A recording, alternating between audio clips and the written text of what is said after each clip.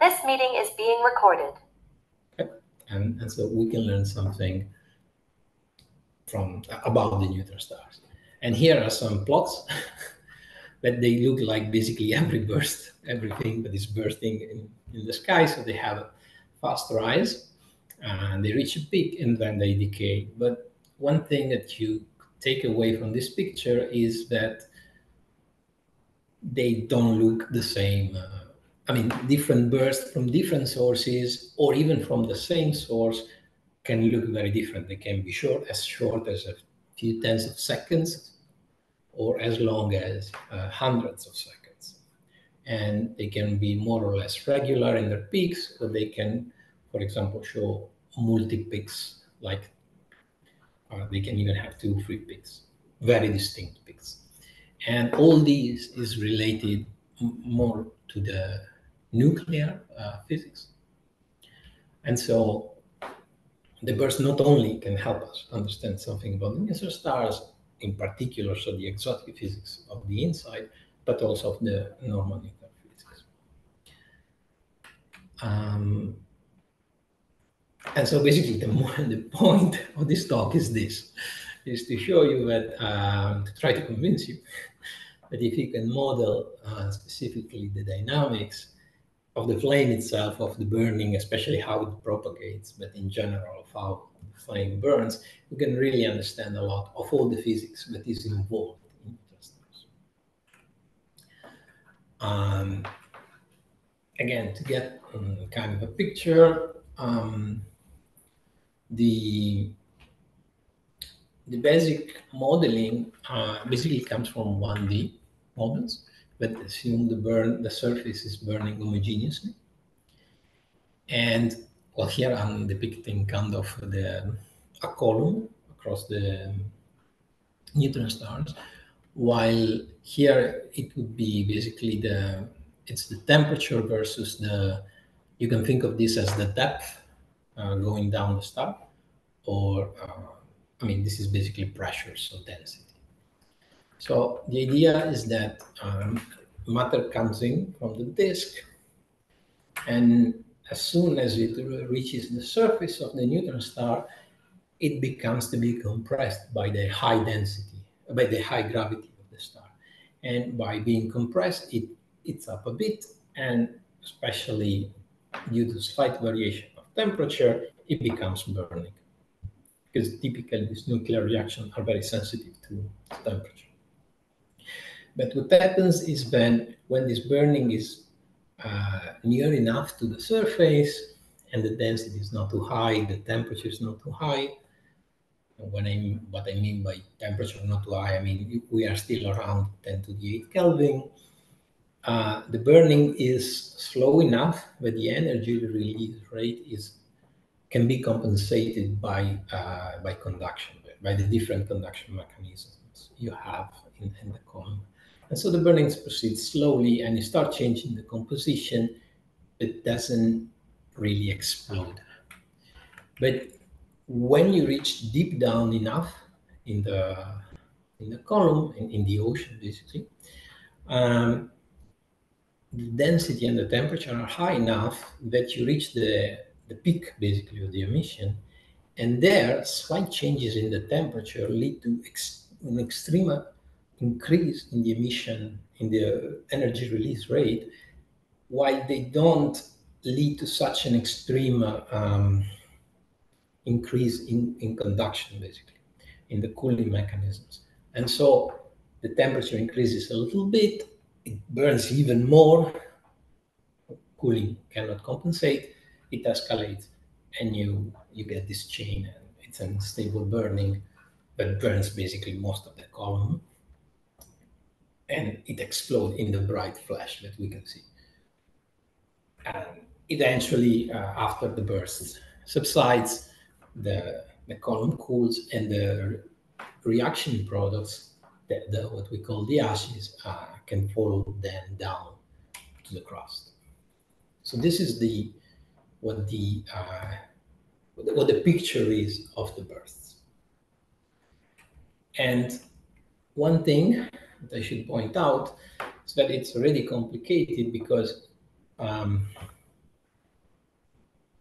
of course, the burning depends on the gravity because it depends on the pressure, which depends on the gravity of the star, but it depends a lot the different tracks that you follow in this diagram, if you want. The statuses that are crossed while sinking depends on the accretion rate. So in this sense, they also depends on the environment, on the disk, on the companion, if you want, but they also depend on the composition, and this especially through the different mechanism of the nuclear reaction rate. So that's why,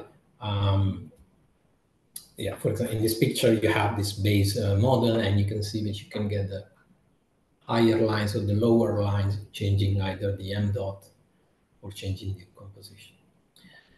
And so that's why, for example, the burst, observation of bursts are used together with Earth experiments of nuclear reaction rates and cross-section measurements to obtain more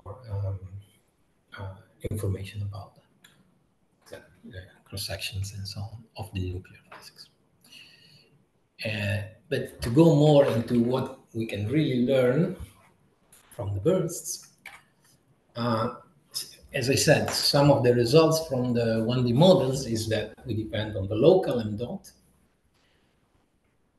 but also that we can learn something about the reaction rates and actually the reaction products, because a lot of the burst, especially if there is some hydrogen left, you can have these rapid proton captures.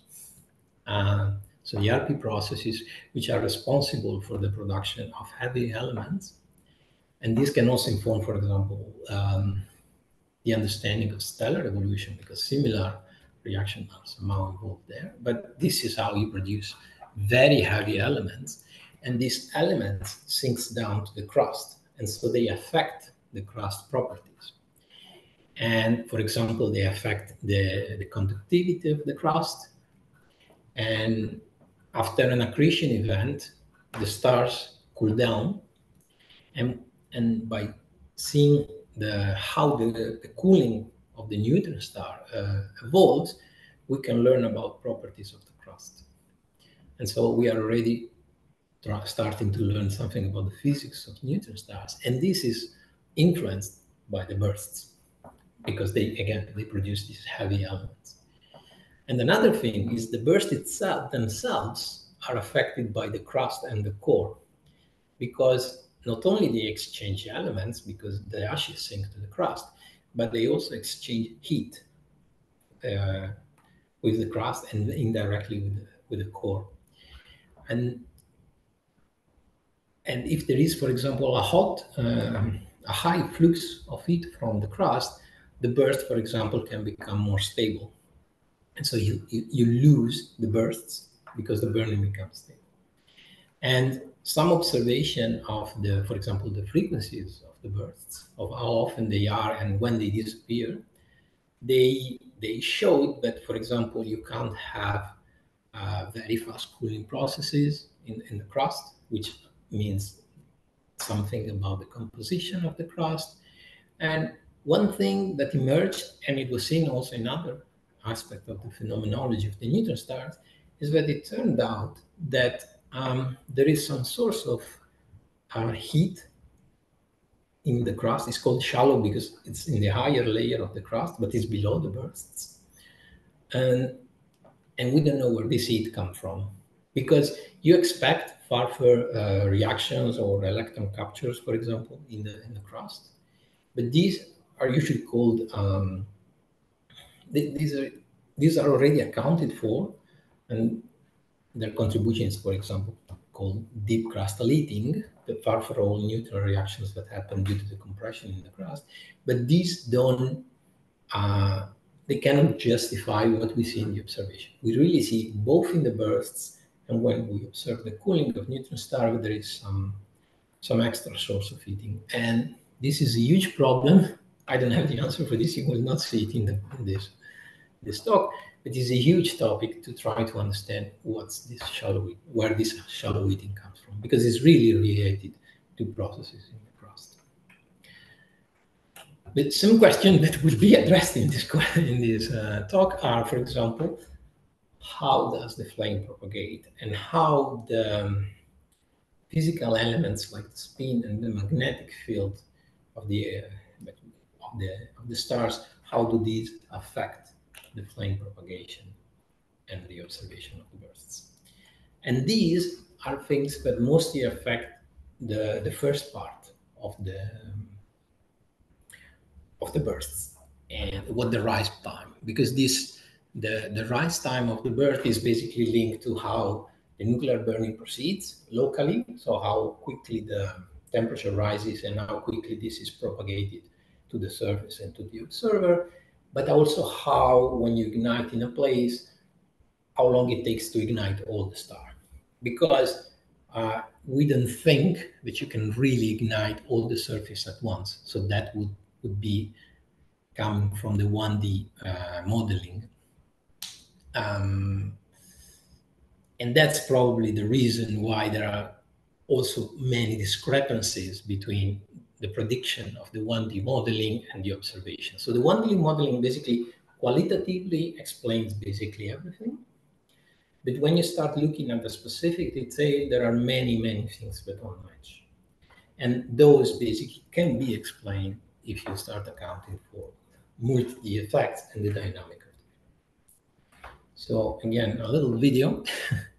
This is roughly the picture that we have here. We have the equator, and this is the pole. And the idea is that the equator is the location where it's most likely to ignite, especially if you are accreting with the disk directly reaching the star, because there you are depositing more matter, and also the gravity there is a little bit different, so the conditions because of the rotation.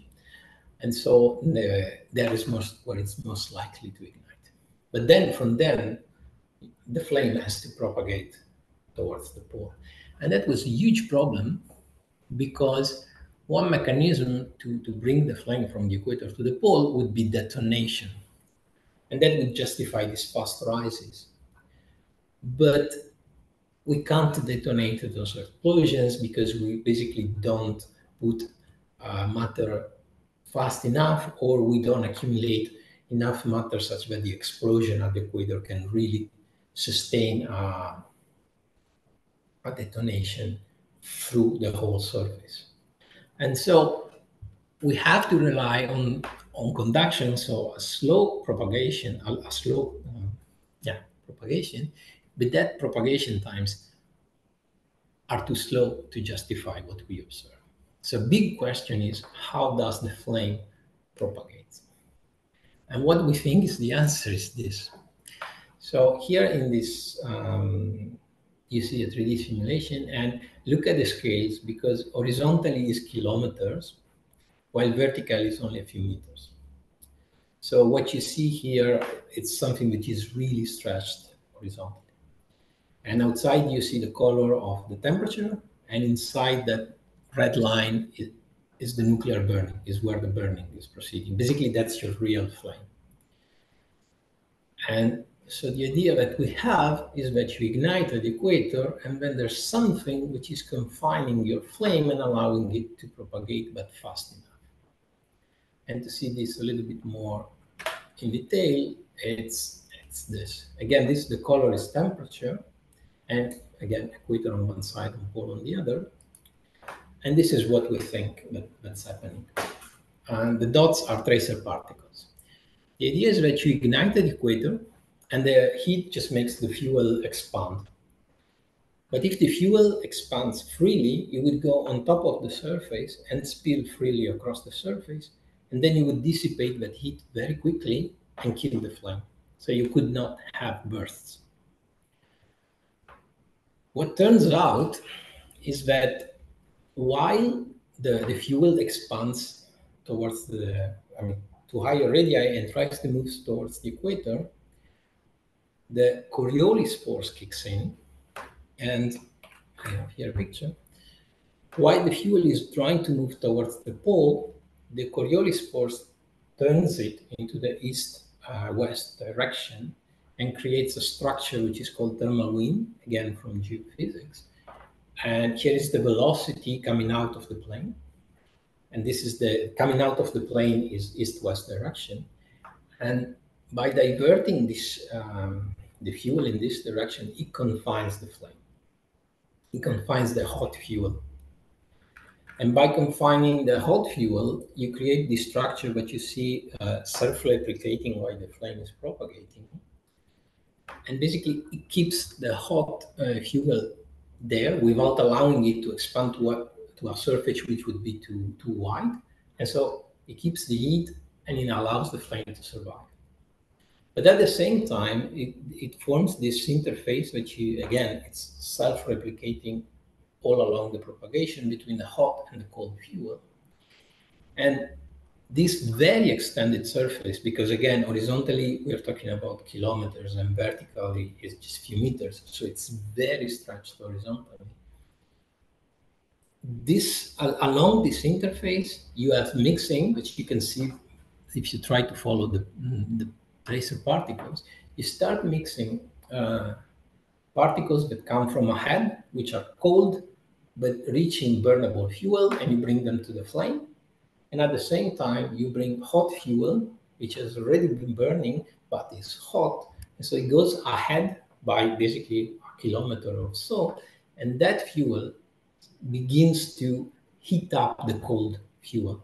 So basically, you have conduction working along this interface, but it's not a vertical interface. If it was vertical, the speed of conduction would be very, very slow. By being horizontally stretched, you have basically a huge geometrical factor that makes basically your conduction having more surface over which to work. And so it allows the flame to propagate way faster. So that was great because, okay, we could get a flame that survives thanks to the Coriolis force confinement, that propagates through conduction, which is good because we cannot detonate. And again, thanks to the confinement, which is not too much, thanks to the Coriolis force, it helps conduction, and so it's relatively fast. But one problem from this simulation is that the velocity you get from these clean, let's call them like that, simulations, is that the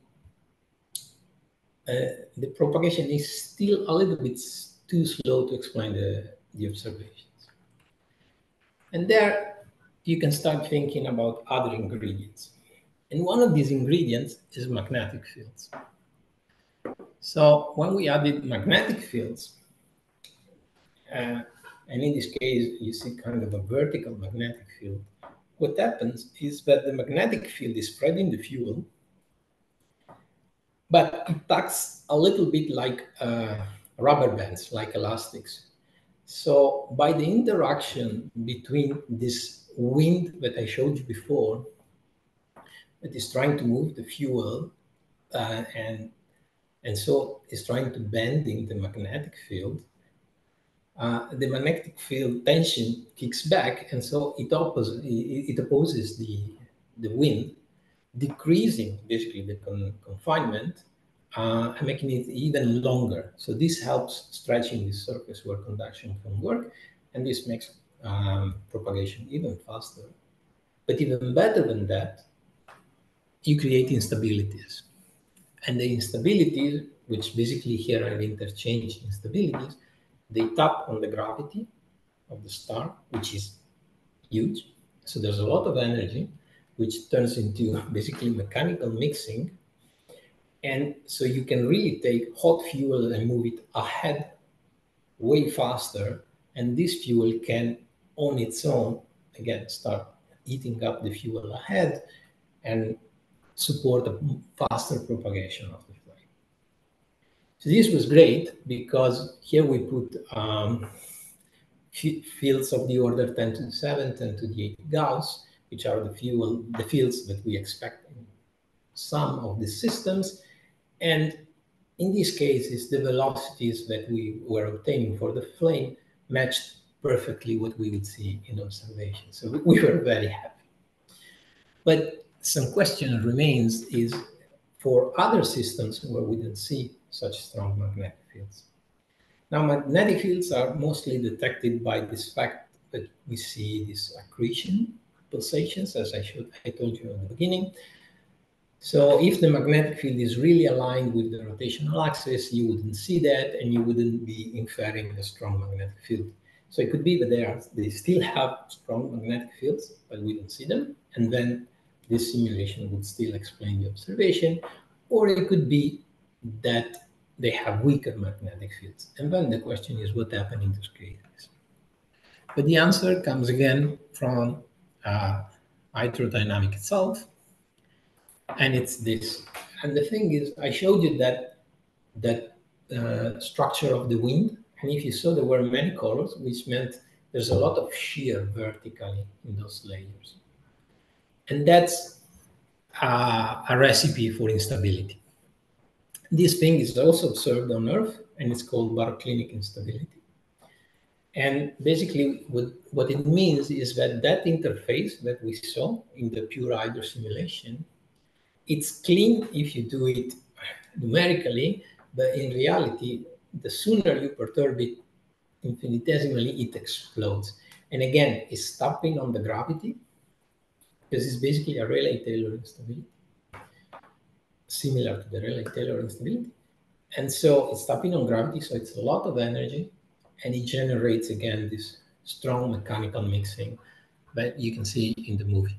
And basically what happens is that as soon as you perturb the flame, you see the flame starts vorticing in this way, and then that breaks down into farther vortices, and you form various vortices across the surface of the star. And to see it a little bit better, it's like this. This is seen from the top. Again, the equator and the pole. And this is the composition. So red means very burnable, which means cold, and blue means already burnt, so ashes, if you want. And this is basically the line of the interface. And as soon as you perturb it, it starts mixing. And if you look a little bit at this shape, it reminds the mushroom cloud, if you want. So really the Rayleigh-Taylor, because it's the same mechanism. Is heavy fuel, which is the cold one, on top of the light one, which would be the cold one, the hot one, the one that has been burning. And it works diagonally thanks to this interface, which is this wind, this shear wind. And it works diagonally both in the vertical direction and horizontally. And it starts mixing stuff like that. So it launches fuel ahead, which again will bring heat, and so starting heating up fuel ahead. And it brings fuel that can burn back into the flame. And at later stages, this mixing launches material that will be again confined by Coriolis force, and this helps that blob basically surviving as a burning fuel instead of dissipating its heat too quickly, and that again becomes unstable. It breaks down in farther vortices, and it launches other vortices ahead, and this basically propagates until the pole, making this mixing and this heating up out of the flame way faster, because you're mechanically moving the heat. And so again, only with pure hydro we can get the same kind of velocity, and therefore explain the fast rises in bursts that we observe, even if we don't have a magnetic field. In case of magnetic fields, these vortices could form or not. I mean, that's still a work in progress. But again, we saw that magnetic fields already generates their own kind of instabilities. So, I mean, we have an explanation of the fast propagation in both cases. Some details, and I'm going to talk a little bit about this later. But so, some answer to the questions: how does the flame propagate? Through conduction, luckily, because that's the only real instrument that we have. But we can have a fast conduction thanks to the mixing with the instabilities. And this we can have thanks to the spin and Coriolis force that allows the flame to survive, but also allows the instabilities, and also the magnetic field first role is this. It also leads to instability. So it seems like we have some kind of a handle. A few details are still work in progress, but it seems like we finally can justify and understand what we see in the beginning of the bursts. And this is very important because what happens in the beginning can help us understand what happens at the end of the bursts. And that's perhaps what becomes a little bit more interesting when it comes to understanding the properties of the neutron stars. So this decaying part, as I said, is when the flame has already basically covered the neutron stars, and now the fuel is cooling down. Now, what's very interesting about the tail of bursts is what's called burst oscillations.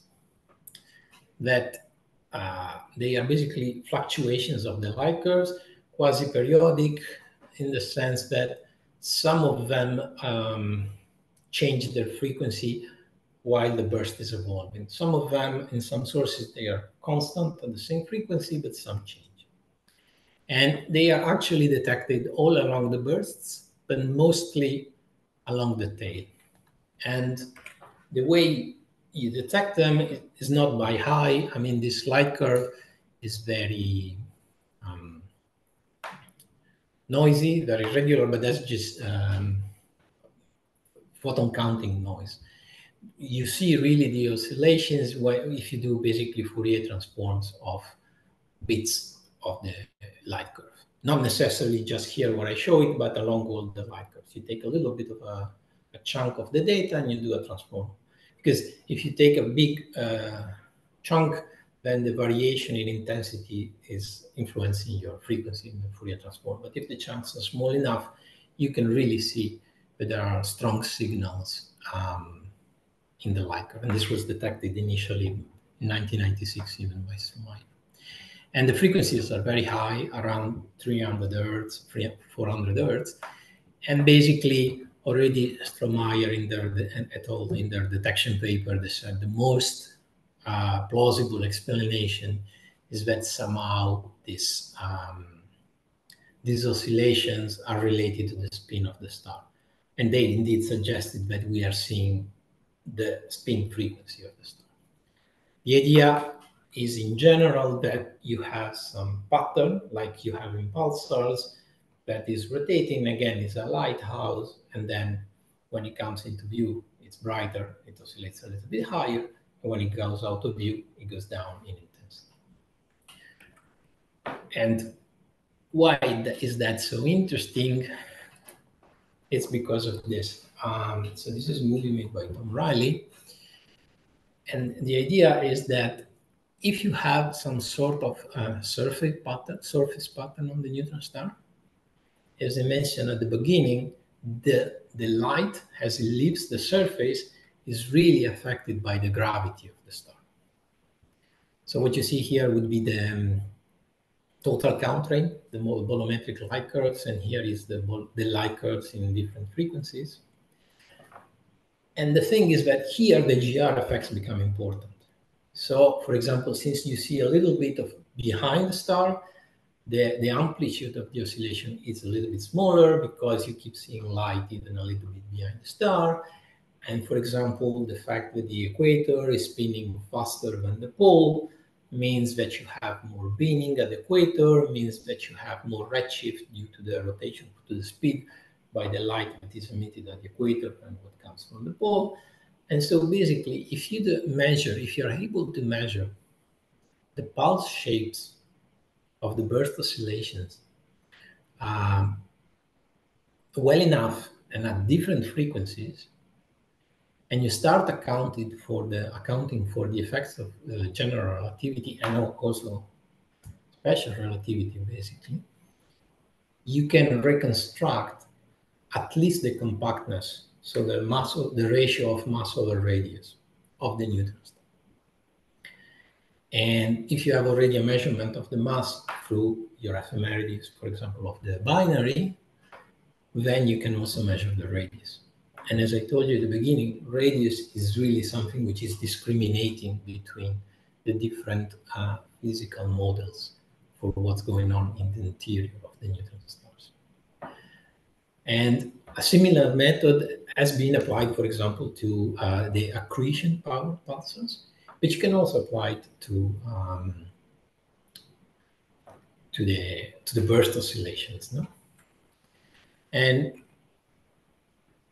one lesson that has been learned by applying this to pulsars is that, I mean, a satellite was nicer, was especially built basically for this. It's a telescope, it's an X-ray telescope, is the neutron star interior composition explorer. It's on the Alpha station, and its goal was to measure accretion powered pulsars and then also bursting neutron stars to measure the pulsation, and from this reconstruct, doing this reversing engineer on the pulse phases to learn about the mass and radii, and so to learn about the internal composition of the star. But one of the big problems is that this process needs information about the emission pattern, because of course different emission pattern can give you some kind of the same pulses if you mix them with slightly different neutron stars. And so there's some kind of degeneracy, or at least you have to fit for the emission pattern some parameters of the emission pattern, which means the error that you get on your measurements are larger, and so it becomes more difficult to distinguish between one theory or the other. So knowing the pattern becomes important. And initially it was thought that the accretion powered were just the magnetic poles generating the pulsations, so they were supposed to be easy to hotspot. Turns out that those patterns are not that easy, are not that simple, and so this problem of the pattern it becomes relevant. And with bursts, it's basically the same. The idea is what's causing these oscillations. One idea is, again, that there is some kind of a hotspot, and if you think about the early stages of the bursts, you can have the ignition site that, again, it forms kind of an hurricane confined by the nuclear force, especially if this is not at the equator, it's a little bit higher. And this can cause, for example, pulsation in the rise time, during the rise time. Or you can have a similar thing if you have magnetic accretion, and again, you can expect that the ignition is closer to the magnetic poles, because again, that's where you're dumping most of your matter. That's still to be fully justified, but you can have an effect of the magnetic field on the fuel, and so that could generate some kind of pattern, again, especially perhaps during the early stages, but that again is to be checked. And I'm going quickly to the conclusions. But for example, especially in the tails, perhaps the best explanation is that once the flame has propagated, it has excited waves in this ocean, because it's not an homogeneous flow. And where the wave is basically compressing a little bit the fuel becomes brighter, and so you have a bright patch, like in this picture. And when the fuel is a little bit less compressed, you have a dimmer patch. But which modes exactly are excited, and where, and how strong they are, it really affects how strong your signal is. And again, there have been some initial calculations, but there are some disagreement with the observations. So again, I don't have the answer, but some work that's going towards explaining especially these waves could be related to what we see in the propagation, in the sense that we have seen that we form this basically these hotter patches, these localized vortices, but they have also broke down. No? And so this start existing during the propagation, and they last also while the whole surface is cooling down. So they can have an influence on the patterns that we see. And what we've learned from this simulation is that what causes the pattern? Well, it's really important where you are igniting, because if you ignite at the equator, initially you have a ring. So if you're forming patterns, they form above, and they could be determined by this launching of vortices due to the instabilities. And for example, it's a little bit less likely, the first picture that I showed you, this one, where you have a huge single hotspot at the beginning that is expanding only to engulf the star, because that big hurricane of fire would basically, that would basically break down into smaller vortices. And so it would become a less strong dishomogeneity, and so a less strong signal in the burst oscillation that we see in the rises. But the location of these vortices, especially in the tail, they could explain which modes are excited. Because these vortices basically locate themselves in function of their size is determined by the spin frequency, because again, it's Coriolis force, and so the faster spinning, the more small they are. And so their location across the latitudes could determine which modes are excited, because there is where there is more burning. This can feed the epsilon pumping, which is the energy release. Also depends on compression. So you compress more, you generate more energy, and so that burns more, and it dilates, so it burns less. And this mechanism basically starts exciting oscillation. So where you form these vortices can fix basically which pattern you're forming. And this can also depend on where ignition started, and this can affect what you see. But once again, how these vortices interact, or in general, how the instabilities are affected by the presence of magnetic field, that's still really work in progress, and it could change things. Indeed, the burst oscillation of the sources that have strong magnetic field, they behave differently. They tend to be stuck at a specific frequency. And really, to tell you the last thing, so I hope I'm roughly in time, we have kind of recently studied again the burst from a specific source that has a strong magnetic field.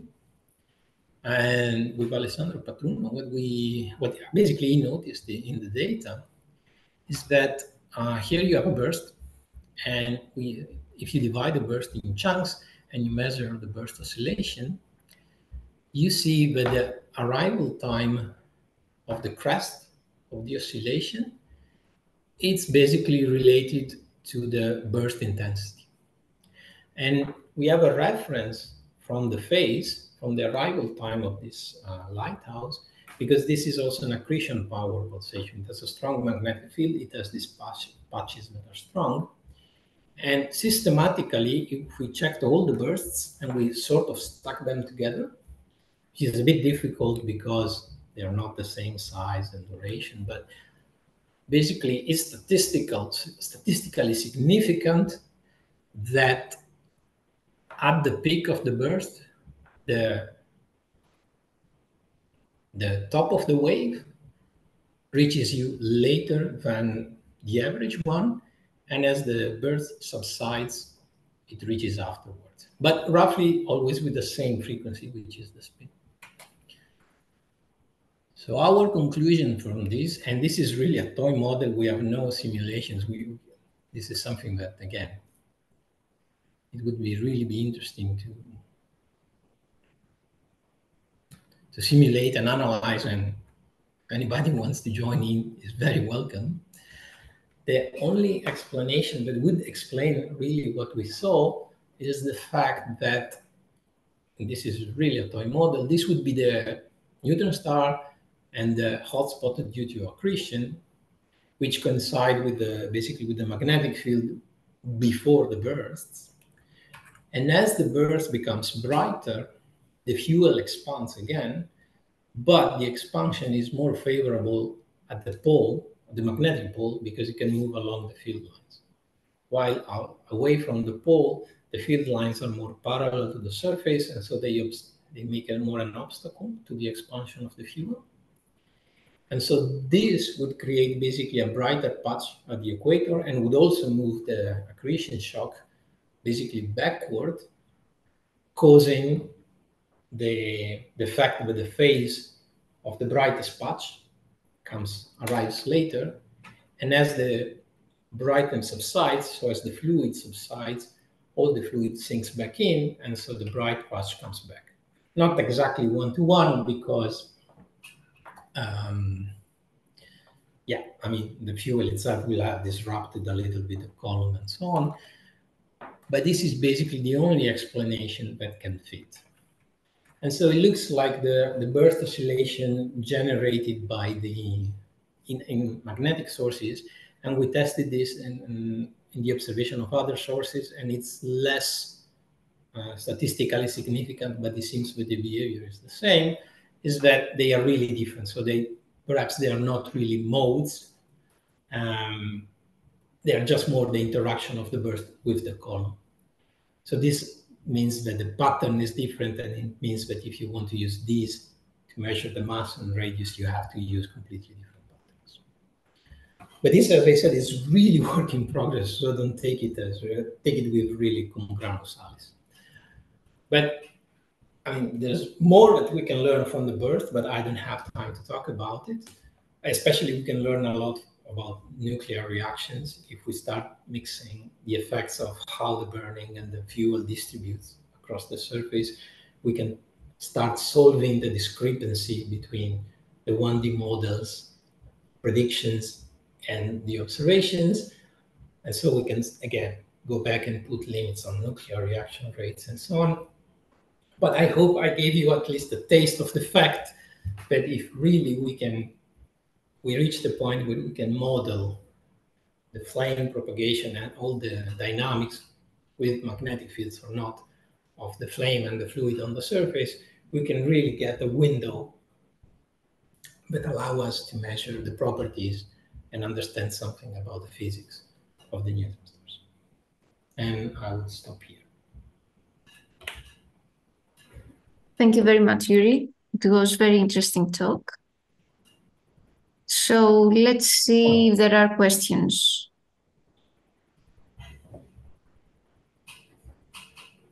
Yes, I've been talking a little bit. Yes, so please, Professor Mastiadis. Yeah. Thank you very much, Yuri. Very interesting talk. And as I was afraid, it was becoming more complicated by the minute. I'll ask something from the early stuff. Do you have any way to say about the spectral information that you get from your model and how it fits observations? You saw temperatures.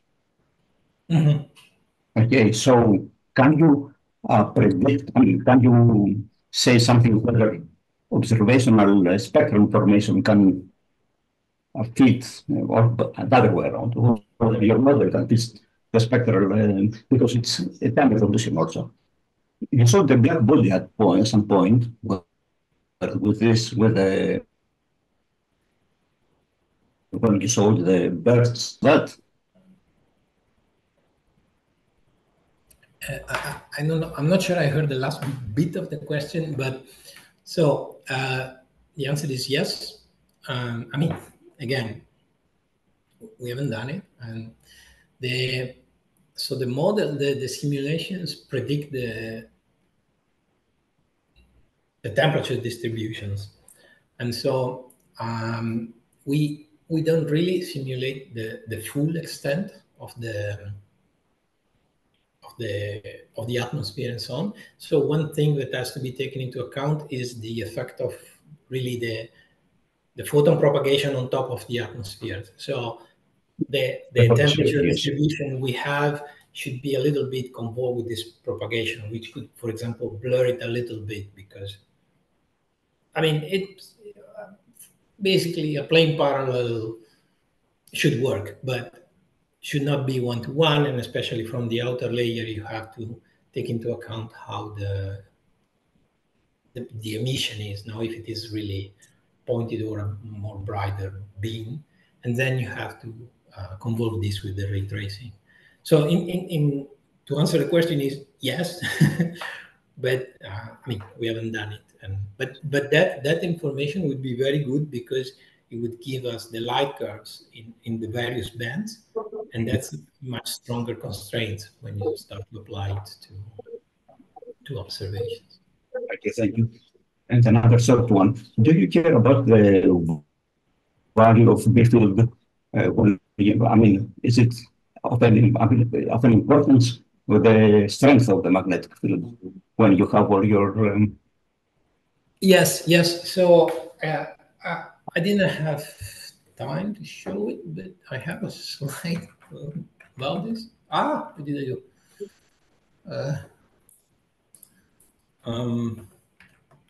Yeah, I don't know if you can see the screen, but Yes, we can.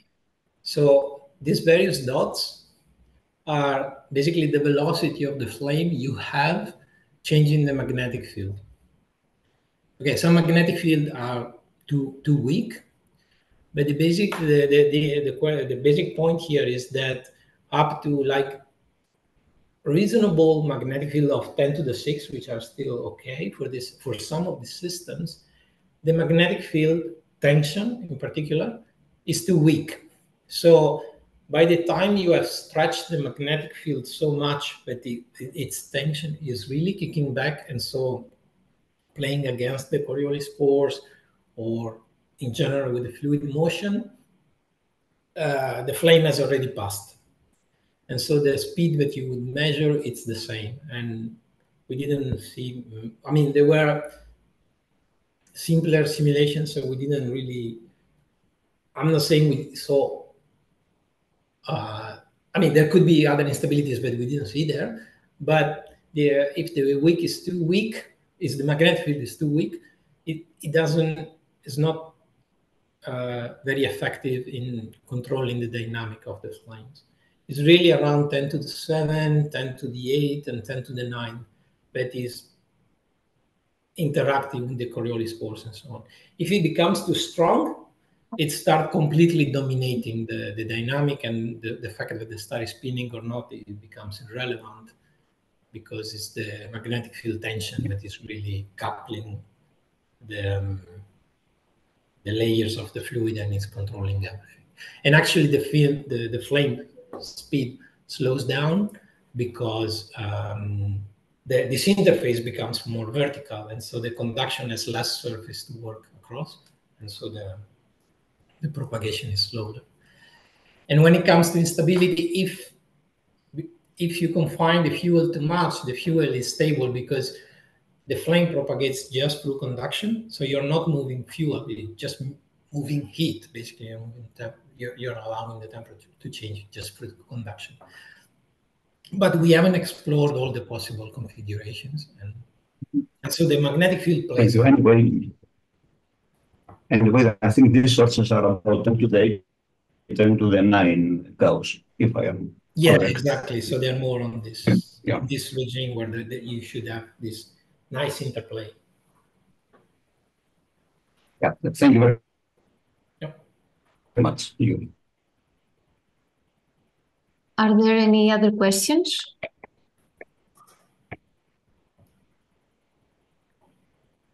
So, Yuri, I have a very simple one, because I'm not an expert on that. So the criterion for burning, which depends on the temperature and density, is it by any means affected by the strong magnetic fields? So, because these calculations have been done without any magnetic fields, would this affect the thresholds? I don't know.